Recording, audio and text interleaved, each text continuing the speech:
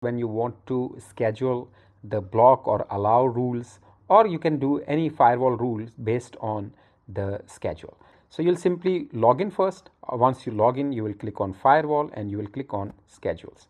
Right now you can see here there is no schedule defined. I'll be simply clicking on add here. You can add the schedule for a specific month, for a specific day, for a specific week, for all the days of the week, or for all the months of the year. So what I'll be doing here, I'll be using a schedule.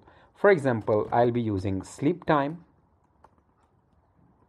and I'll be giving it the name time to sleep to block the internet access while there is a time to sleep. You can click the date.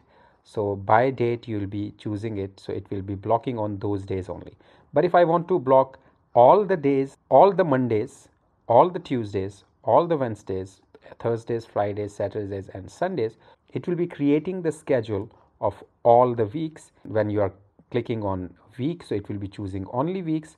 Otherwise, if you don't select the week, you can just simply click on the days that you want to have. Here you can see in this way. Otherwise, I'll be simply clicking on the weeks, so it is all the days of the week.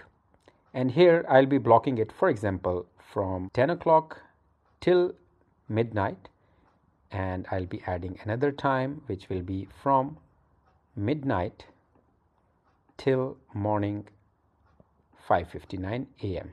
and here I'll be choosing again all the days of the week here. So if you see here, Monday to Sunday, which means all the days of the week from 10 o'clock at night till 12 o'clock midnight, and then again from 12 o'clock midnight till 5:59 a.m.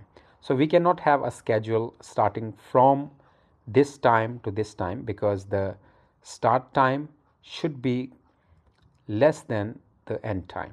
That's why I had to add 2 times here. So I'll be saying here night, and I'll say it midnight, for example, in case you want to use it. Otherwise you can keep it blank. So schedule name is there, description is there, and save it. So this will be applicable for all the days irrespective of month or date. Now in case you want to see whether the schedule is active or not, right now the schedule is not active. Suppose I want to change this. I will be adding another time also, just for the sake of this tutorial. Here right now you can see it is 8:15 p.m. So I'll be adding from 8 o'clock till 10 o'clock as well. So I'll be using from 8 o'clock till 10 o'clock, for example, or 9:59, and this will be again for all the days of the week at time. Now you can see if this particular sign is visible here, it means that the schedule is currently active. So what it does is that the schedule will be running, or the schedule will be activated from 8 o'clock till 9:59, and then from 10 o'clock till 11:59, and then this time to this time. It means that from 8 o'clock midnight till 6 a.m. this is the sleep time.